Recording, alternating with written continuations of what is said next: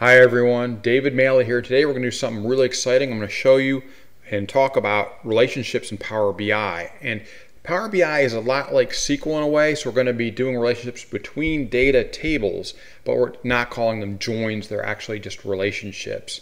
And I'll show you how we're going to do that. So let's look at our data first today. So today we're looking at redemptions. So I always use real application, real business use case data. So in this case we have hardware store data for a hardware store chain. This has 3 stores, as the number of customer IDs is right here. That's each individual customer ID, store transaction number, the date, offer number, discount, which is how many of these discounts were applied. And in this case, this this series of coupons was limited to 1 coupon per customer.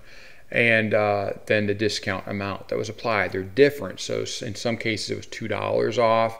In some cases it was a percentage, 5, 10, 15%. So if we go to so that's tab 1. So this is in 3 different tabs on an Excel sheet. Redemptions, campaign info, which is the offer number, the type, was it a mailer or was it app derived? What was the offer? $2 off 5, $2 off 10, $2 off 15, 5% off, 10% off, or 15% off. And it wasn't off the entire purchase price. It had a maximum value. I believe it was $25 if I'm correct. Yep, $25. And then the start date, end date, and the customer type. In this case, they had it. They have their people segregated into or segmented into 3 different groups: light shoppers, medium shoppers, and heavy shoppers. Obviously, it's hardware stores, so they like to have more terms that are more related to shoppers rather than like primary, secondaries, and tertiaries. They like light, heavy, and medium. So that's the second set of data. That's the campaign info. And then we also have potential abuse cards. So the marketing department gave us a list of 5 cards, and these may or may not be in this list, but we've got 5 cards, and they want to identify if there were any abuse cards in there or being used, so that they can look at it and say, was there 1 used? Was there 2? Were all 5 used? Were none used? So we've got 3 different sets of data, and what you'll see between these 3 that's in common is in redemptions we have offer number, and in campaign info we have offer number. So that's what we're going to be joining on there or building a relationship on. Now the potential abuse cards only have 1 row or column of data, and that's the customer number, which we don't have in here, but we do have in redemptions, right? We have the customer ID here. So what we're going to do is we're going to go to Power BI, and when you bring in your data, obviously I'm not going to go through it. This is not a video on how to bring in data to Power BI. You would just go in here. You can load it in this way, or you can load it this way and say Excel, and then select for each sheet. Right, so I've got all 3 of them in here. I've already built out this dashboard, but we're going to add something to it. I don't have the abuse piece in there, right? But in a minute we'll do that. First, let's go look at our relationships. So when I want to look at the relationships, if I look at this right now, I can't see the relationships. It used to be there was a button over here on the ribbon that you could see relationships. Now you have to click on the individual table. So if I click on redemptions, right? So now I've clicked on redemptions. Now I can see this where it says table tools. I can select there, and then if I'm on the wrong page of this, I can go there, and then I can see manage relationships, just like this. So if I hit manage relationships, I will see I right now have 2 different joins or relationships. One is between redemptions and the potential abuse cards, which is based off of customer number and customer ID, so that's right there. And the other one is off of the redemptions to the campaign info based on the offer number. We talked about that earlier. So I can look at any of these 2. This, let me see, this one here came right off the bat. Sometimes by default it will find, Power BI is pretty good at that, will find your relationships and define them for you. So in this case, if I go to edit and I pull this up, I've got the redemptions. It gives me a sample of the data. It doesn't show me every row of the data, just like top 3 rows. And then it shows me the campaign info, same thing, and it shows me in gray the columns that are being joined. Now what's important to know down below is what is the cardinality? Is it many to one? Is it 1 to 1? Okay, so and then which way is it going? So if I look at this, I'm looking at from redemptions. I'm trying to pull the data from the campaign info table to the redemption table, because this has my discount count, discount amount, cards, and date. So this is the most important table here, and these are data tables that I'm pulling the data from. So I want to be able to pull type, offer, and customer type from here. I want to be able to pull those three to here. So what I'm doing is I'm saying for each one of these, I want to be able to find the individual one here. I want a single lookup, right? Now there could be, why is it saying many to one? Because in this table there could be many, 2, 3, 6, and there will be many of each one of these, versus in this table there's just one, right? So it's many to one. That's how we're doing that. Now I could always switch this if I needed to. If I needed to go backwards, so if I was taking this data here to bring back here, I might want to have it both ways. In this case, I don't need to do that. Now, so that's how that one works. If I go and click on the other one, I had to add that one. You would add one by hitting new, and then you get the same thing as this. You would add what tables. You would select which tables you want. Right, so I've got redemptions, and this is based on customer ID and customer number. Now let's look at this. 1 to 1 means what? Well, so we're going to have one of these will equal a distinct card in here. Now obviously it's not matching these guys right here, that's fine, but there will be a distinct card here that matches a distinct card here, and in that case we want 1 to 1. Right, now it's possible you could have multiple cases of that here. In this case we don't, because each person was limited to one coupon, and that's it, and that's done through the system. Okay, so but we want to be able to do it both ways. See that? So automatically we want to be able to do that so we can look from here to here or here to here. Okay, and I'll show you it again in a minute. So if I close this out and I close this out, I can also look at them in here. So let's go and pull this up, and this will show you the actual table design in a second here. Give it a minute. There we go. Okay, and let's bring the property, well, let's bring fields over so you can see it's a little bit better. So when you look at this, you've got our table of redemptions, campaign info, and our potential abuse cards.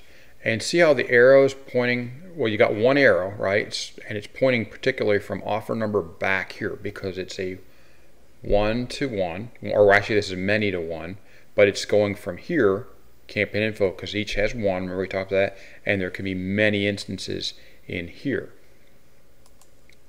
And you can click on this to get the properties of it, which will get you right back to what we saw earlier. So it's just another way of getting and driving your joins here or your relationships. You could also build them in here too. You could drag something from here over to here if you wanted to.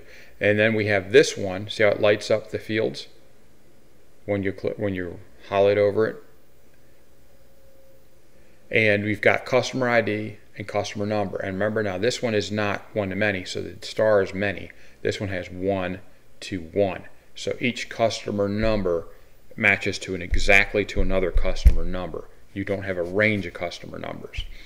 So that's what it's telling you here, but it's also both ways. So it can go this way or this way. I'm really only using it going back this way. So I could put it with one arrow going back this way if I wanted to, and that's fine. It doesn't hurt anything to have it this way. But this tells you the relationships both ways here. Now you can also go and look at any of the data here if you wanted to, any of the data types. That's not what we're really looking at today. We're just building relationships. So once you've done this and you've got this is just a dashboard based off that. So if I have all these correct, I should be able to see, I can see all the data under each of these right here. And if I have it built correctly, I should be able to build this. This one right here is a chart, or it's actually in here it's called a table, and but it's a chart. And what I've got is I've got two different types of data in there, right? I have the offer number, which comes from here, discount, count, discount amount. Sometimes discount count is also called redemptions, but in this case we have two groups of them. We have people that got a $2 coupon, and we have people that got $2 or a percentage, 5%, 10%, 15% off on app purchases. So they could be a discount amount and discount count. I'd rather have that than saying redemptions, because the redemption amount doesn't necessarily mean that it was a true redemption amount. It could be a discount amount. So that's why I use that. Anyway, you can see in this that we have data from here and we have data from here.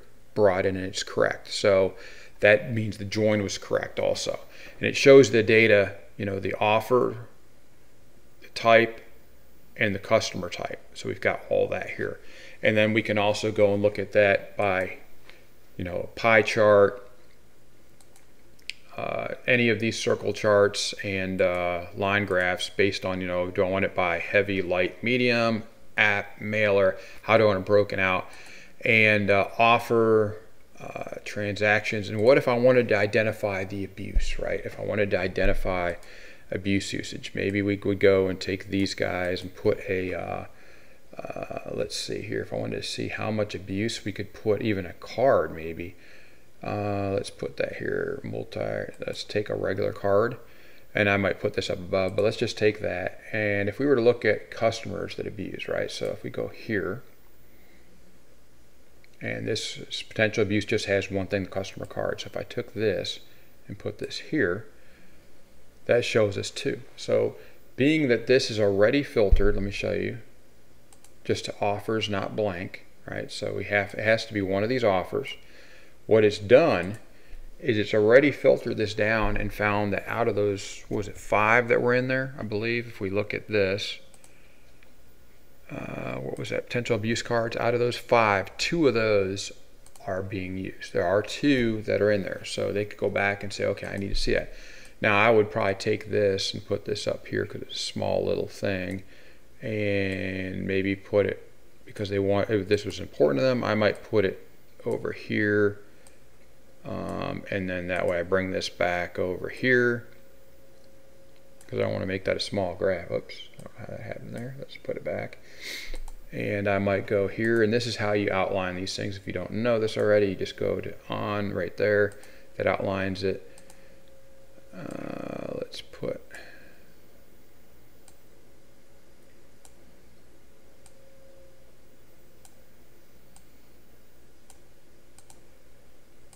all right, let's go there, borders on, and maybe you could call this your abuse card. So you just go in here, rename that, and say potential abuse cards. And then the marketing department can go and look into that and say, oops, what happened there? We've had it, and then it decided it didn't like it. Let's do it again. Space. Potential abuse cards. There we go. So we got potential abuse cards are identified, and then they can go and filter this however they want. I've got other videos that'll show you exactly how to build these different visuals if you want to learn that. It's pretty simple. I've got 1, 2, 3, 4, 5 of these slicers in here, and they're right here. There's your slicers. You can make it based off of whatever you want. I have this one based off of offer, type, customer type. So these are the 3 I'm bringing in from the campaign info, right? And then we've got transaction date, which is right here from redemptions. And then we got abuse cards. I could even filter it to that, but why would I want to for 2? I'm not going to. Okay, but it shows you quickly a bunch of information in a nutshell, and I showed you how to go here and change up or look at your relationships here.